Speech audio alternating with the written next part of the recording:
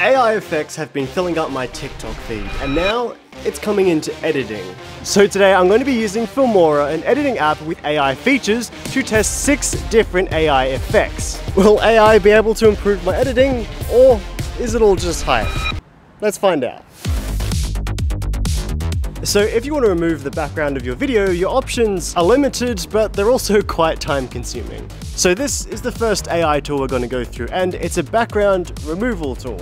And I know we've all seen cutout tools before, but I feel like what makes this one better is that you can cut out things that aren't people as well. I started by getting some footage of me, and then I got some shots of the soccer ball moving to see how well it would cut out non-human objects. Then I brought it all into Filmora.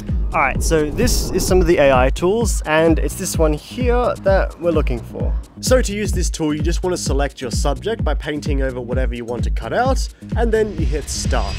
And you go from this to this.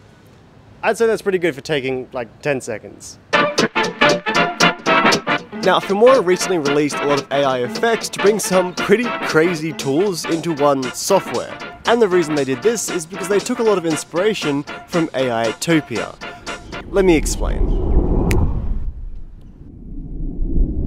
Oof. Oh man.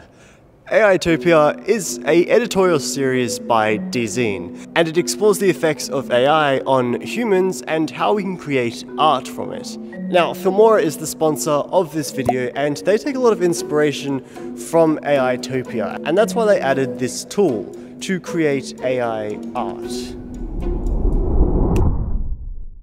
Oosh, gosh.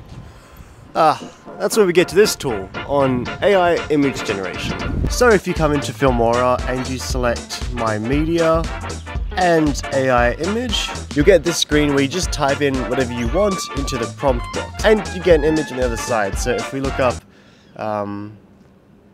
cute cat with a camera. Oh damn! That's pretty good. That's pretty good. If you've been on TikTok recently, you may have seen this video. This video has gone absolutely gangbusters. And if you didn't know, this video is generated using AI based off a single image. In this case, it would be this one.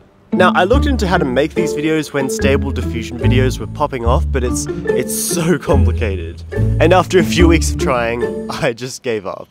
Until last week when I realized that Filmora has an inbuilt version of this effect on their software. So I took a video of myself, and then I'm going to export that last frame and then bring that into Filmora. There's a few options in the styling for this and how you want it to morph, but for this effect, I really liked this one here. After selecting it, I waited for about 30 seconds, and this is the result.